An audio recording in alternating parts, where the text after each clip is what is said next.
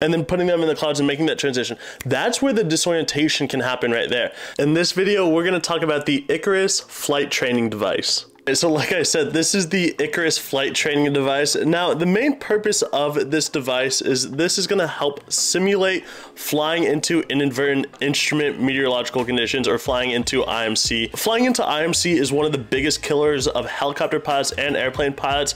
Basically, when you fly into a cloud, if you're not prepared for it and you're not expecting it, you can lose spatial awareness, you can lose your spatial orientation, and if you're not looking at your instruments and you're not comfortable looking at those instruments and flying off those instruments, you get into an unusual attitude and you can crash.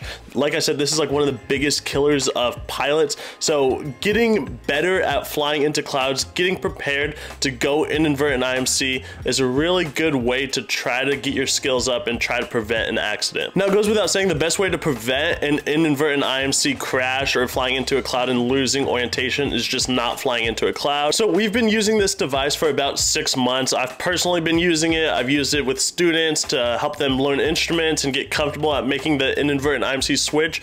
And that's the thing. So it is a cool piece of technology. I'll talk about the price here in a little bit, but basically what it does, so you've got this film and it's just a cutout right here. I'll get some B-roll so you guys can see, but this is what it looks like when you're wearing it. They've got a helmet clip, but right now I'm just wearing like a basic hat. I'll pull this off so you can see, but so I've just got like a regular hat, and there's just a clip, a ball cap clip. So you put that on and goes in just like that, and then there's a cord that comes down to this controller. I'll just kind of put this behind me for now. Okay, so here's the controller. So there's a controller, and this has got the battery, and you can manually control the film through the controller, but there's also an app. So this can Bluetooth pair to the app. So I'll show you both of these. But so I'm in clear mode right now, so I don't know how well you guys can see, but I can see through this like pretty well. Like it's just a clear film. And what you can do is press this small button and slowly change the film. So right there, I just went into the clouds. Now my visibility is a little bit better, and now it's totally clear. So here, I'll show you again. So there's the button right there, and into the clouds. Like half a mile visibility or something, and then clear. So pretty cool. Now I don't totally understand the technology, but it is cool how it works. So here's the app. There's a 1 mile visibility. What does that say? Half a mile visibility, and less than 1/2 mile of visibility. So I'll start with the 1 mile visibility right there. And one of the interesting things that I want you to be aware of is right here, I touched the film. Now they're super, they make it super clear, like don't touch the film. Do not put your fingers on the film. Grab it from the hat, grab it from the top visor part right here, this black part. Do not touch the film. And apparently that's what happens. You can see that like fingerprint on there. So that's kind of annoying. And at the price of this device, that really sucks. I don't know if there's anything they can do about it, but that's really annoying.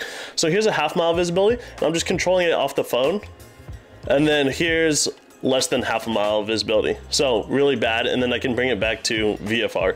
So I'll talk about where this is like really cool and really useful. But one of the also interesting things that you can do is you can set a timer in the settings app. You can set a timer for how long you want the transition into a cloud to be. So let's say you want to like hypothetically simulate like slowly flying into a cloud and slowly losing visibility like over a set duration, like over 5, 6, 7, 8, 9 seconds, or maybe 3 seconds, whatever. You can change the duration, which is actually pretty accurate. You know, when I've flown into clouds in airplanes, not helicopters, when you fly into a cloud, you slowly lose that visibility. I mean, it can happen pretty quickly, but you slowly lose that visibility. So it's kind of good to set a time duration. So I've got it set to 6 seconds right now, and we're gonna go full IMC. So look at my eyes right now, and I'll go 3, 2, 1.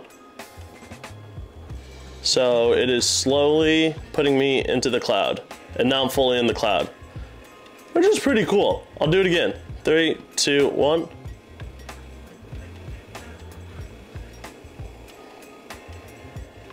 And clear. It's pretty cool. I think one of the best ways to use this as like a flight instructor and for really good flight training, one of the best ways you can use this device is send your student out and while you're flying with them, and just let them get comfortable with just wearing the visor, just in visual conditions. So like this, like I can see my hands, you can see my hands through the visor, like I can see good. And so let them get comfortable, just don't turn it on for a while. And then what you do is, after maybe like 10 or 15 minutes into the flight, you're like, all right, hold a standard rate turn to the right, whatever, or hold a steep turn to the right. So they start banking the aircraft, and all of a sudden you just go into the clouds right there, so they can't see it out anymore. And then they have to transition to the instruments. So that really quick transition, going from like visual to while they're in a bank, and then putting them in the clouds and making that transition, that's where the disorientation can happen right there. It's while you're like outside looking visual and you're not ready, especially if you're not holding a level attitude, if you're doing something weird like banking, and that's the point where you go into a cloud, that's where you can get those weird spatial disorientation. You can get really uncomfortable, and I've experienced this. It's really one of the worst feelings you can experience as a pilot, is like, oh my God, it's like a panic attack.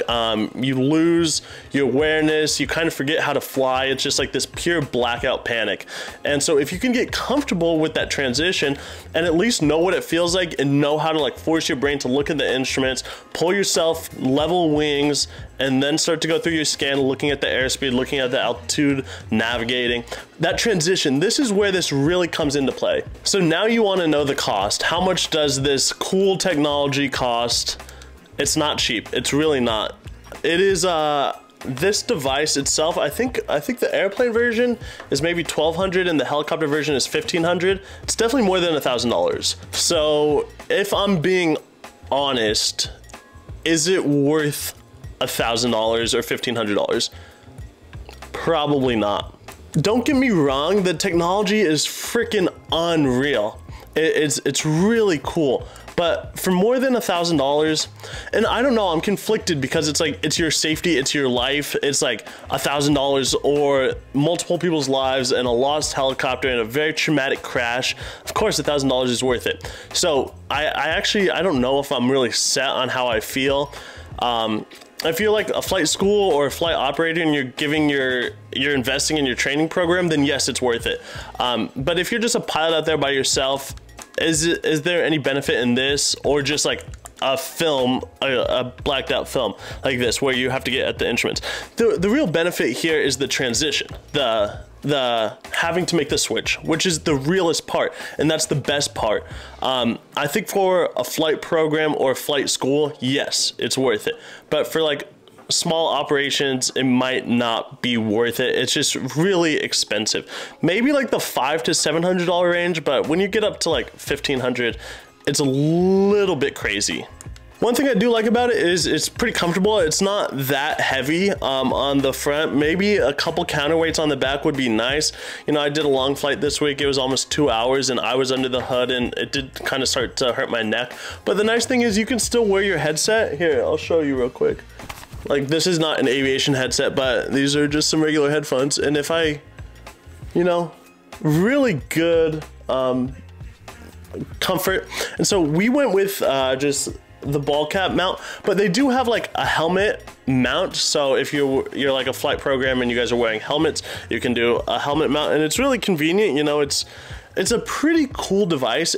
I think it's better than just regular foggles to simulate instrument conditions, but it is kind of freaking expensive. So there's a lot of pros for this device. Let me know what you think down below. Do you have any questions about this, or how would you use this? Is it worth its money? Is it worth how much it costs? Let me know down in the comments below, and I will see you guys on the next one. Take care.